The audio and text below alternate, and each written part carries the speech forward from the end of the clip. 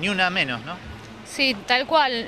Espero que esto sirva para concientizar a todo el país de esta triste noticia que tenemos día tras día, de tantas chicas muertas, de tantas mujeres, de lo que es el femicidio y de la triste realidad que está pasando Argentina. Sinceramente estamos acá con las chicas de Quequén para acompañar este sentimiento nacional que no tiene que pasar nunca más.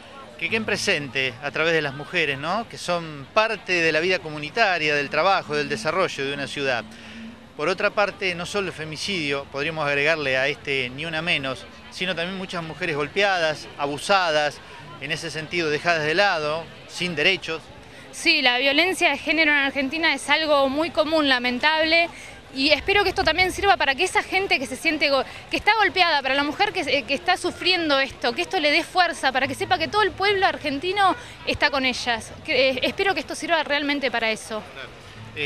Indudablemente que cada vez la ciudadanía está saliendo más a la calle, creo que eso es importante, es valorable, ¿no es cierto? Vemos acá cada vez cómo se está congregando cada vez más mujeres y también hombres. Sí, totalmente. Es buenísimo también que salga la gente a la calle. Creo que el pueblo está diciendo algo. Creo que hoy nos estamos haciendo todos presentes y era algo que a la Argentina, a Necochea, le hacía falta. Salir a las calles a reclamar no solamente por la violencia de género, por la seguridad, por todo. Nosotros, las chicas de Quequén, siempre pensábamos en esto, que Necochea era una ciudad que no salía a reclamar, que no hacía sentir su voz.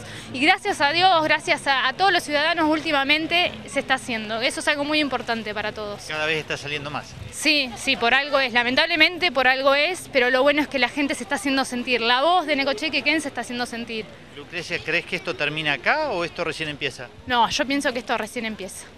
Sí, sí, sin duda y lo siento de corazón y espero que así sea, que esto recién comienza y que no haya más violencia de género y que toda la gente dé una mano, no solamente en las comisarías. Vos, si tenés una hermana, una madre, un amigo, nadie está exento de esto.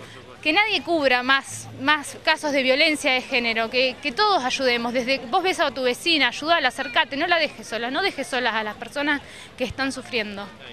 Creo que es una cadena, ¿no? Solidaridad, también mirar al costado es digno de cada uno. Sí, eso es lamentablemente lo que pasa en muchas casas, que todos miramos para el costado, nadie se hace cargo de lo que le pasa al otro. Seamos más humanos, ayudemos a las personas, ayudemos a la vecina, a cualquier persona que esté sufriendo de esto, por favor ayudemos, no hagamos oídos sordos, no miremos para otro lado. Cuando escuchemos un grito, vayamos todos los vecinos a defender a esa persona que nos está necesitando tanto.